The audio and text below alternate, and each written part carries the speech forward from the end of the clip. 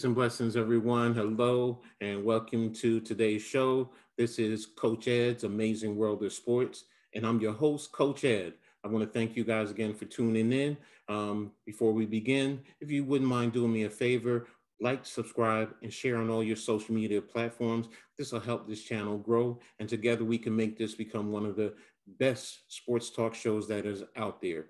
Now, today's show will be focusing on the Giants and the new coaching staff, specifically offensively, with Coach Brian Daboll and Mike Kafka. Daboll, the head coach, and Kafka, the new offensive coordinator. Now, both are new to the position, so there's going to be some challenges associated with learning and doing the positions. You know, Daboll has been an experienced play caller. Kafka is new to this. Now, he's coming over from the Kansas City Chiefs, and he's been under the guidance of Andy Reid. He also helped Coach Reid as his passing game coordinator, as well as his quarterback coach. So he's experienced at helping to develop and mentor quarterbacks, and also be involved in the passing game.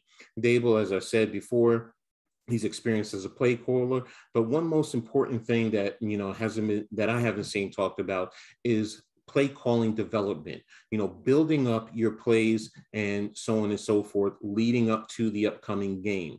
Now, a lot of that is contingent upon scouting, looking at film, picking up tendencies from the opposition that goes into developing what type of plays you want to call at certain situations, whether you're in the minus territory or in the plus territory, whether you're in the red zone, whether you're in the 2-minute, 4-minute offense, whatever it is, coming out from the goal line, what type of plays are you going to call in what situations? If you're on one hash or the other, the down and distant, to me, that's one of the most important elements of football is the down and distance. So a lot of that is very important. I've seen where some play callers, you let someone else develop it and the head coach will just take the plays and it's easy from that point in time. Yes, they may put their input into what they're looking for, but it's usually the OC that develops that. So that's where I think, Coach Kafka comes into play. He's going to be the one tasked with developing the game plan, and then also rolling it out to the offense and also the other offensive coaches. So to me, that is vitally important to, this new task between the both of them.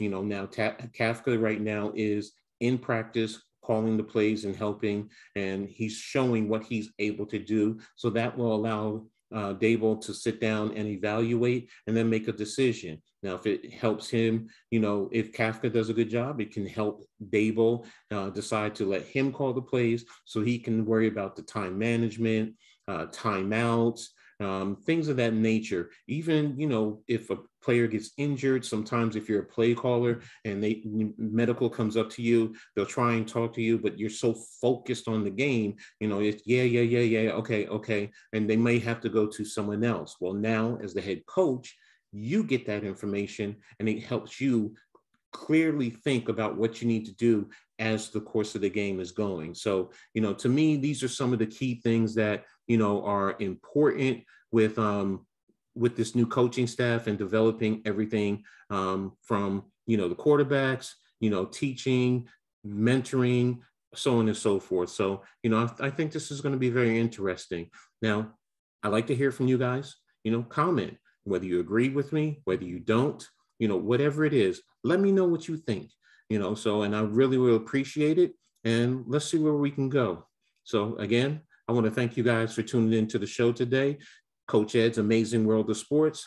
I look forward to bringing you more information like this, more insight, and let's have some fun with it. So in closing, I want to say peace and blessings. And when it comes to sports, make sure you turn it on and turn it up.